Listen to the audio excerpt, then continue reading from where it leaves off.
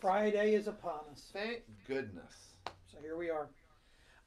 We want to do something different today, John. We were talking about what to do with these readings. So we wanted to go back to Genesis. Yeah, And what a lot of people don't realize is that, to our point about Genesis and not being to be read literally, there are actually two creation stories, and some would actually argue there are three creation stories if you lump in John John's. 1, Yep, yep. which Pastor John preached about 3 weeks ago, I I think, think so. 3 or 4 weeks ago, something like that. Um, but um, but there are two creation stories in Genesis. The first one starts with what John's going to read, and then the second one starts Next chapter. the next chapter with what I'll read, and we want to kind of play with them a little bit Because they're different. because they are different. Different. I hope you'll see in this that there's maybe different purposes. Mm-hmm. So I'll hop in. Yeah, good. So it's Genesis 1, 1 through 5. In the beginning, when God created the heavens and the earth was a formless void, and darkness covered the face of the deep, while a wind from God swept over the face of the waters. Then God said, "Let there be light," and there was light. And God saw that the light was good.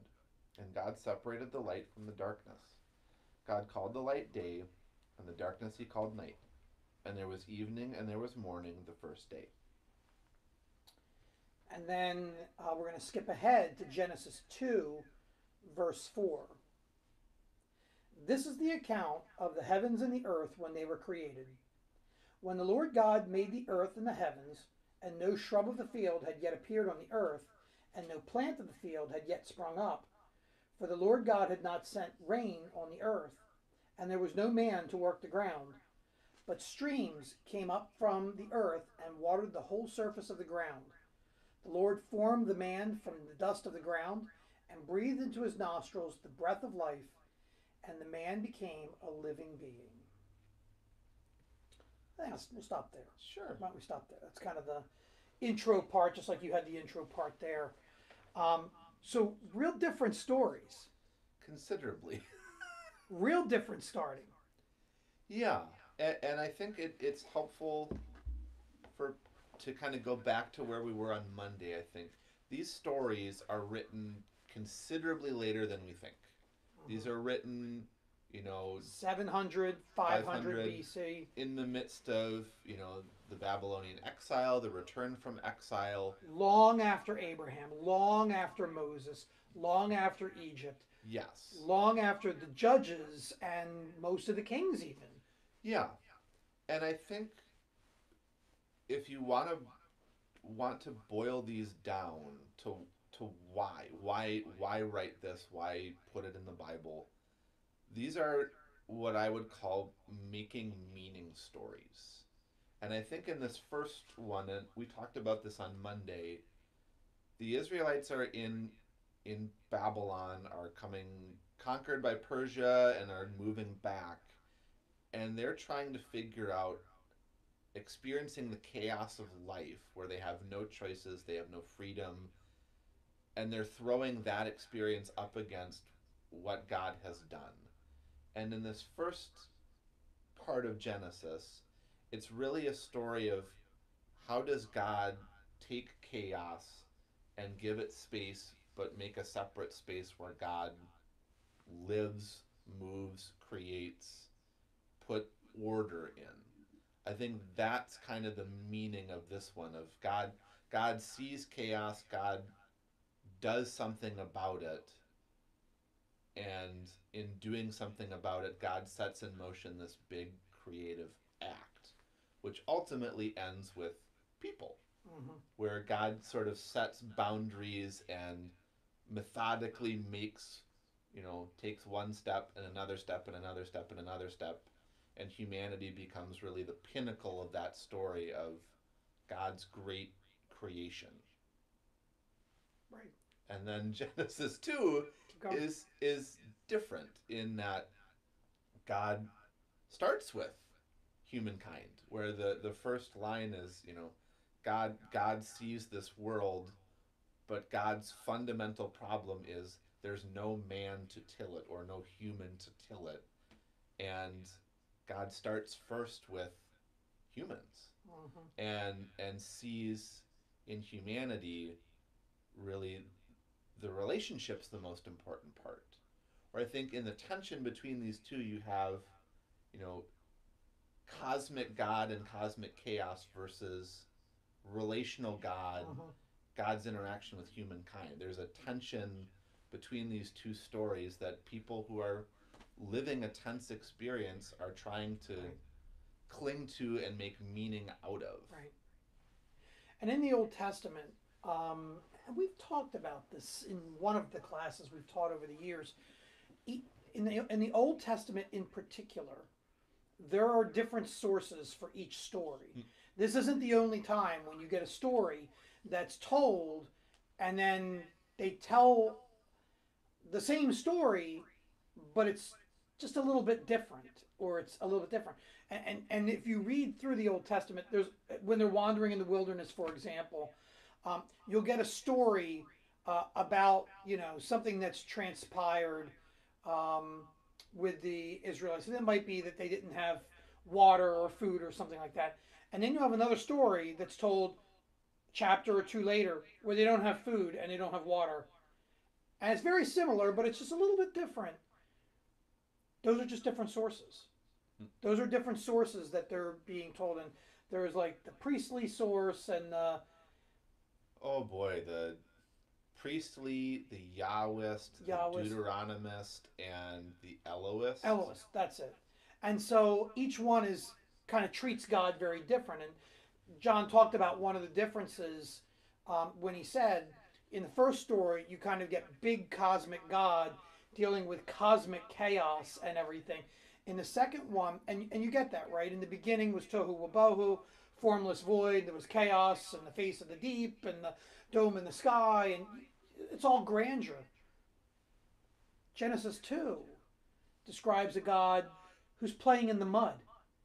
Yeah, kind of a, and even further out of this, you get a God who, walks in the garden, Right, and a God who, you know, does that daily right, and wonders where Adam and Eve are. right, I can't find you. Where are you? right. You get kind of this kindly, more genteel, to borrow a bad phrase, down to earth version of God. Yeah. And in the first story, you don't get Adam and Eve at all. Like there's no interaction really between God and Adam and any people. Adam and Eve aren't even mentioned. Um, in the second story, Adam, which in Hebrew means The Mudman. mudman, um, that that God has this whole, as John said, this whole relational thing.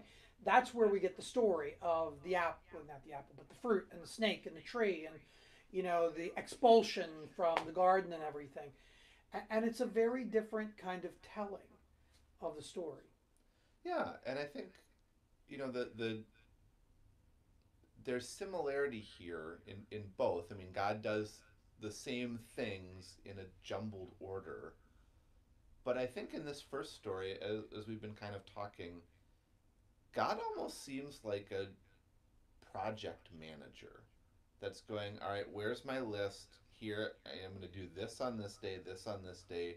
And there's a real fundamental distance Right. between what God creates and God declares all of it good and human beings are very good. But it's just like, okay, yep, that was nice. On to the next thing, on to the next thing. And then in the second Genesis account, it's really, I think, the God that most of us believe in our heart of hearts, who is fundamentally concerned with what we're doing, how we're doing, Mm-hmm. is an active participant, which, I mean, I'm sure both of these stories really belie where people are. Of, we're in the midst of this really tumultuous thing, and for some people, God is readily discernible in the midst of it, walking with people. And for other people, maybe God moved back a step, or they feel that They feel like God has moved back Yep. a step. And,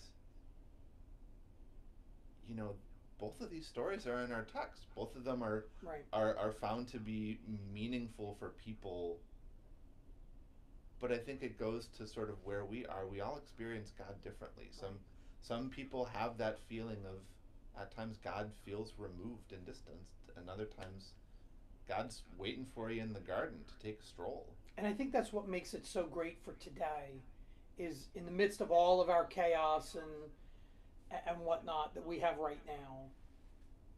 There are people that are going to hear this, and some are like, "Nah, God's right there with me all the time. I know that's true." And there's others that are saying, "Why, God? What's up with this? And why have you Yeah. moved away?" Which is really the same thing as saying, "Why have you forsaken us?" Yeah.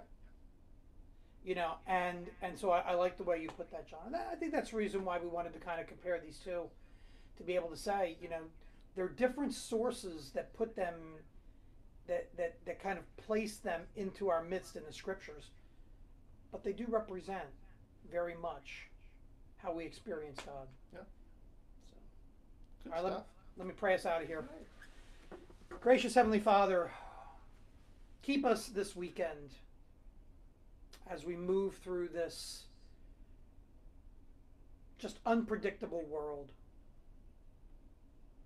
Keep us firm in the hope and the promise that there is one thing that is always predictable, and that's you. Your constancy, your presence, your love, and your care for us, whether we feel you close by or far off. Keep us this weekend, give us rest, refresh us for another week next week, and fill us with the joy of your presence. In Jesus' name, amen. Amen. Enjoy your weekend. See you on Sunday. Bye-bye.